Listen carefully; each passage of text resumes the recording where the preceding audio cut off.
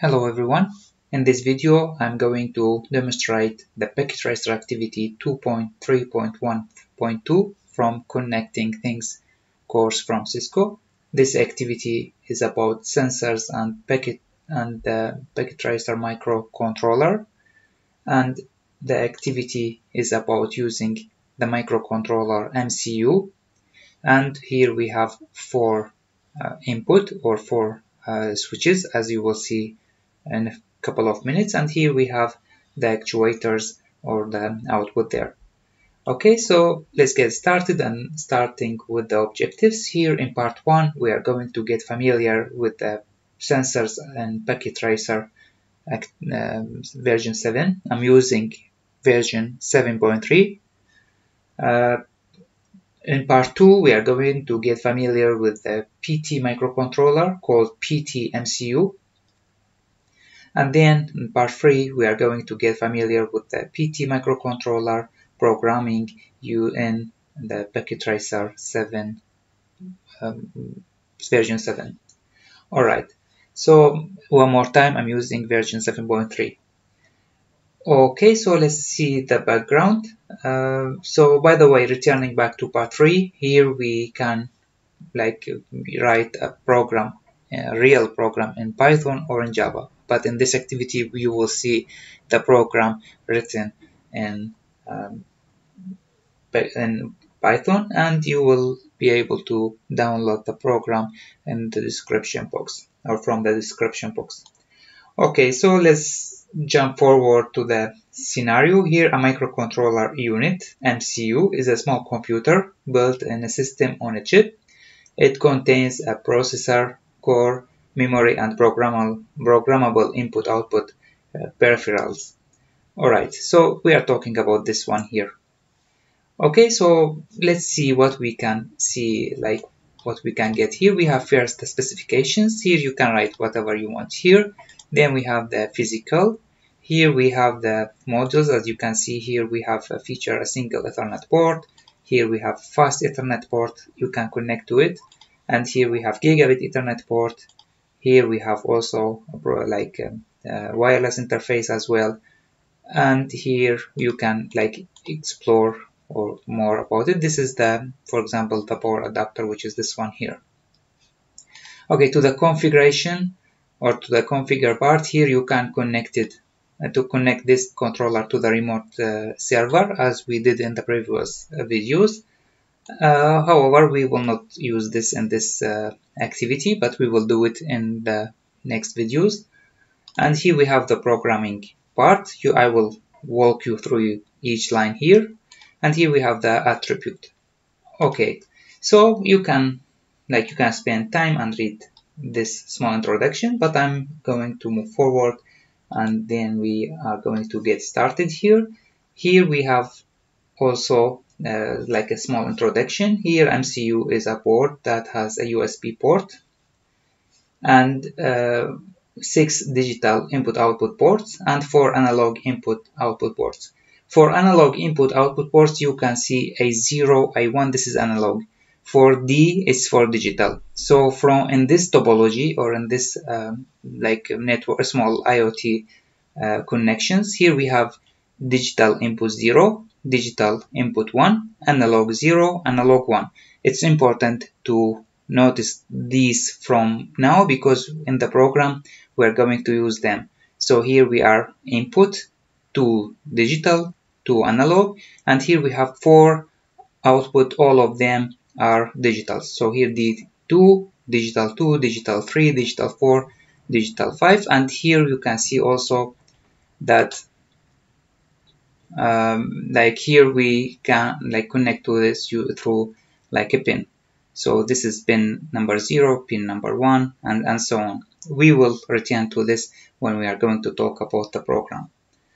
Okay, so what we can see here, the switch controlling the light, the toggle push button controlling the LED, the potential meter controlling the siren, and the flexible sensor controlling the motor. So if you would like to get this, to control now, to turn this light on, so you have to press the Alt button in the keyboard and then click. You can see here it's now like it's on and then it's off. Here again you will see here this is on. If you want to control this, press the Alt button in the keyboard. Here you can press and you can see here now the siren is like working. Here is the value. There we have a flexible sensor. You can see now I'm going to control the motor. Again, you can see now the motor is working. Then return it back. Okay, so this is about how to turn on or turn off the things here. Okay, these things are connected through the controller, this one here. And here we have the switches. Okay. Now let's move forward to the important part here, which is the programming of this controller. Okay, so let's move here, and now I'm going to control this one more time, or to walk you through this code here. Let's get it bigger, and you can download it from the description box. Okay, so what we need here, we need to import a module called GPIO, which is for module for input or output, which is a Python module. Here we need to import the time, because here we need to have a little delay in the like between the devices when we give when we want to control the devices. All right. So what else we have here for like switches? The first one here will be considered like a variable. So as a consequence, we have here 4 variables to read the values from it, right? So this is the variable number 1, 2, 3, 4, and here you will see it in the program. So here we have 4 variables: switch value for the first one, toggle push button value, and then potential meter value, and then the flexible sensor value. By default, all of them are off. Alright, so here we have 4 variables. The first function we need to define is to read from these devices, like from these switches. Okay, so to do this, we have the first function called read from sensors. Okay, for the first one, we have global value, a switch value. We define them as the global variables because we are going to use them in all the program. So here we also have a global variable, and then we global variable for the third one and the global variable for the fourth one, which we agreed that the default value is 0 for all of them. All right. So to read the switch value, we have a digital read 0. Why is 0 here? Because we mentioned that here is digital 0. So we read like here from the digital bin 0. Okay, so 0, 1, A0, I1. So, and that's why we have 0, 1, A0, I1. And you can see here, this is digital read, and this is here, we have analog read. Analog read one more time. We agree that this is A0 and this is A1.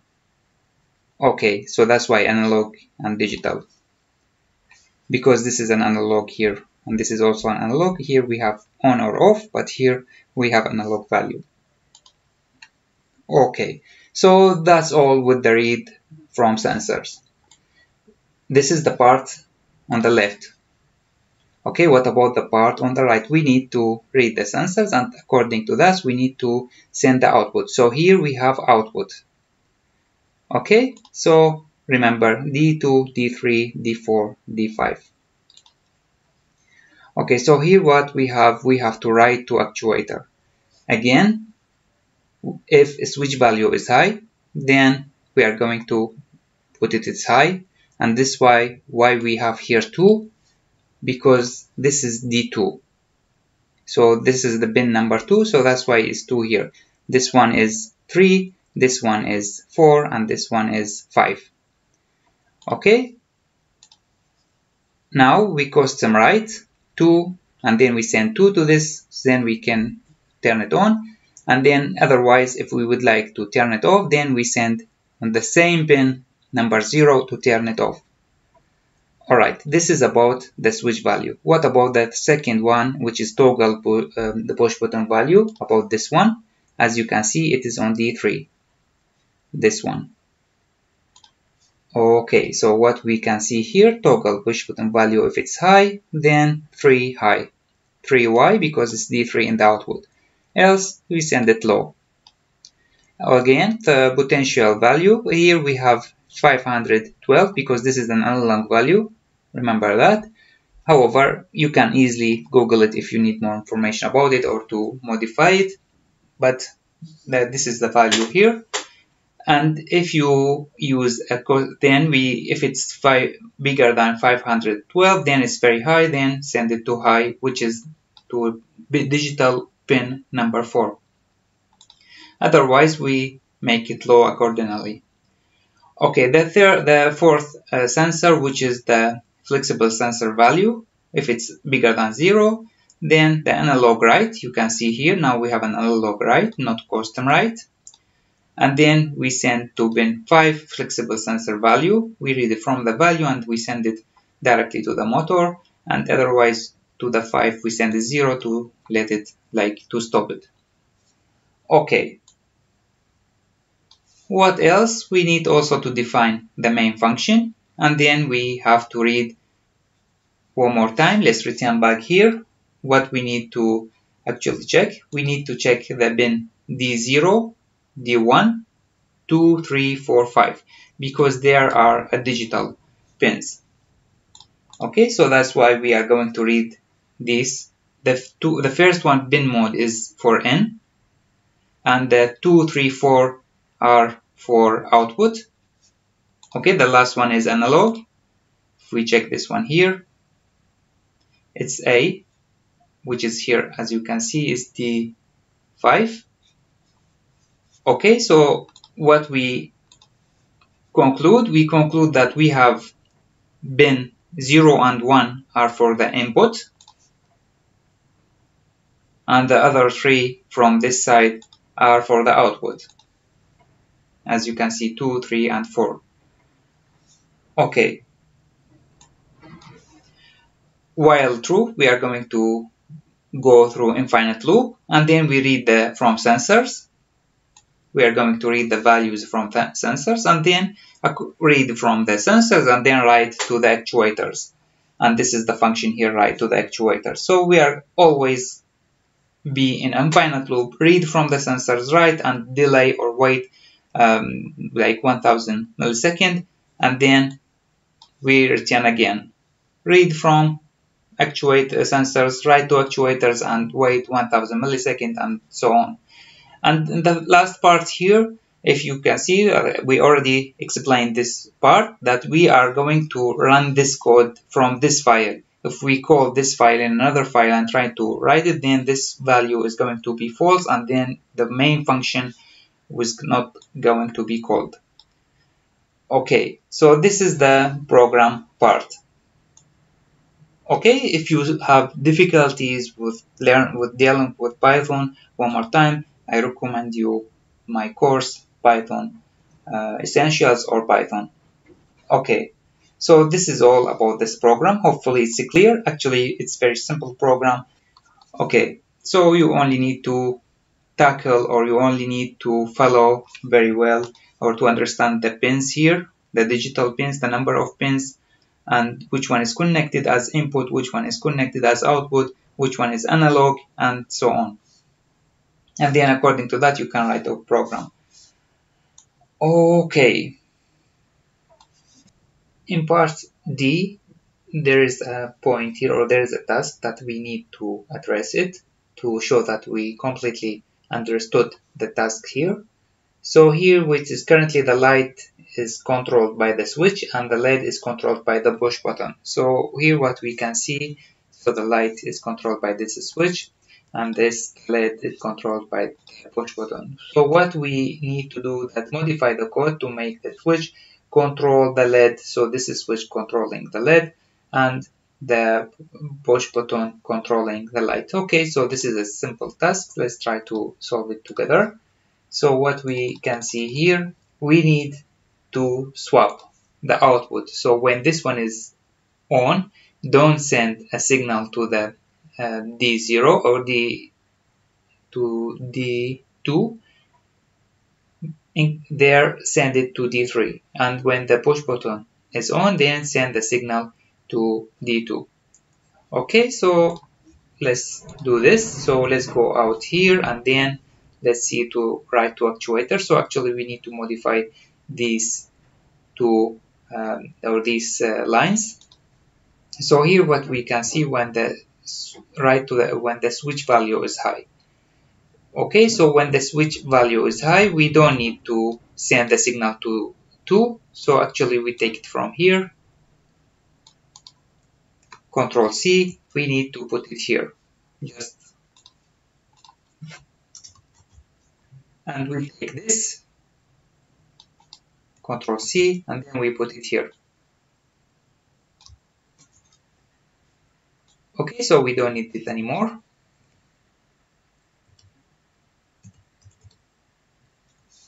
Here we can do undo, and then we can